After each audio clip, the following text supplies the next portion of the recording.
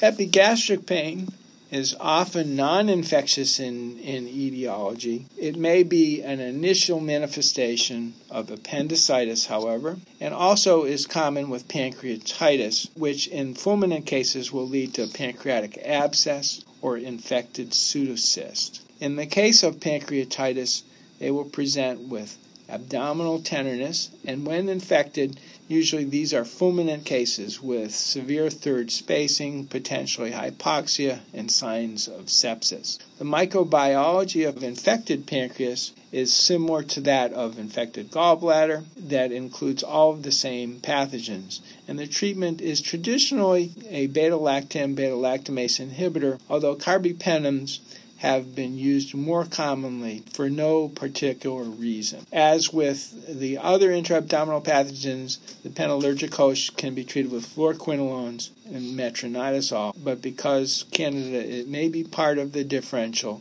you may also include fluconazole. Epigastric pain may also present due to peptic ulcer disease, which is an infection due to H. pylori in many cases. The risk factors include alcohol, non-steroidal anti-inflammatory, and the signs and symptoms are dyspepsia. The treatment of H. pylori is with clarithromycin, amoxicillin, and a proton pump inhibitor.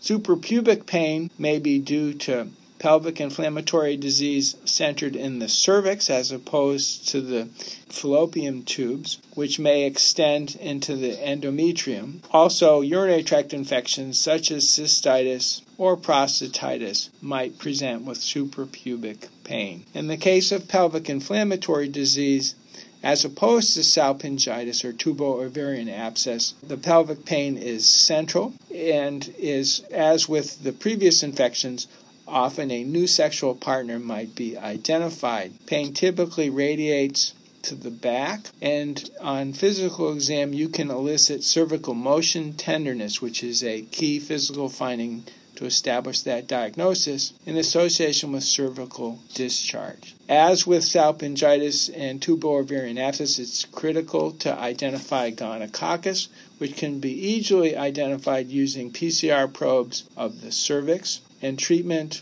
for gonorrhea with ceftriaxone is the drug of choice. In the absence of gonococcus, cefoxitin, cefotetan, plus doxycycline are appropriate. In the case of cystitis, this is a lower urinary tract infection, manifests as frequency and burning, usually caused by Enterobacteriaceae and the coagulase negative Staph saprophyticus, and this may be treated with Bactrim or first-generation cephalosporin. Prostatitis usually is an uncommon manifestation of suprapubic pain, but occurs in typically older men with signs and symptoms of prostatism, including urine hesitancy, nocturia, reduced urinary stream, caused by Enterobacteriaceae and Enterococcus, and treated with drugs that uniquely penetrate the prostate, which would be trimethoprim sulfur or fluoroquinolones. Finally, generalized abdominal pain may be caused by a variety of infectious and non-infectious pathogens.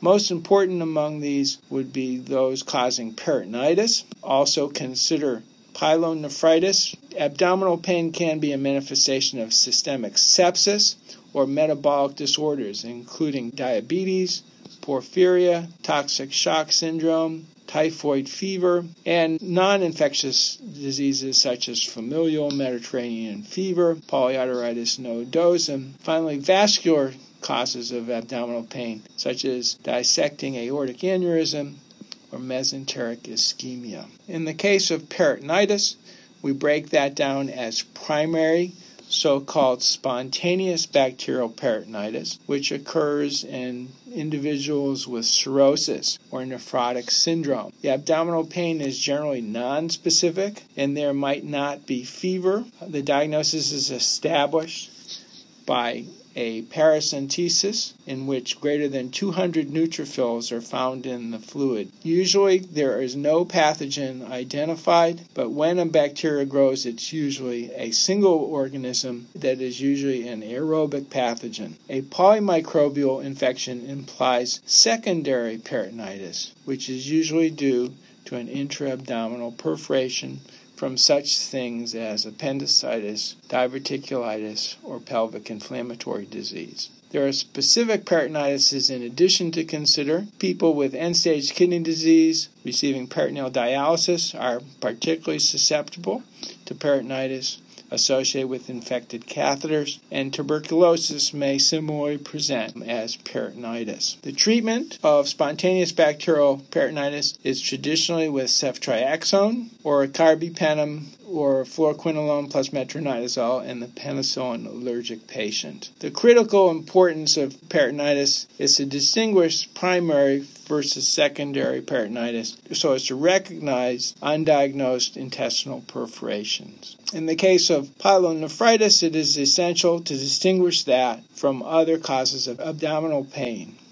So the diagnosis of intra-abdominal infections depends on recognition of a broad number of infectious and non-infectious syndromes that may present with abdominal pain. It's essential for the clinician to be familiar with the distinct abdominal pain syndromes, and it is useful to break those down according to the quadrants and localization that I presented to recognize those things which may be referred pain, as in the case of pneumonia or pleurodynia, those cases that are non-infectious and vascular, as in with a dissecting aneurysm or a ectopic pregnancy. Recognizing the diverse causes of abdominal pain is essential in surgery and internal medicine.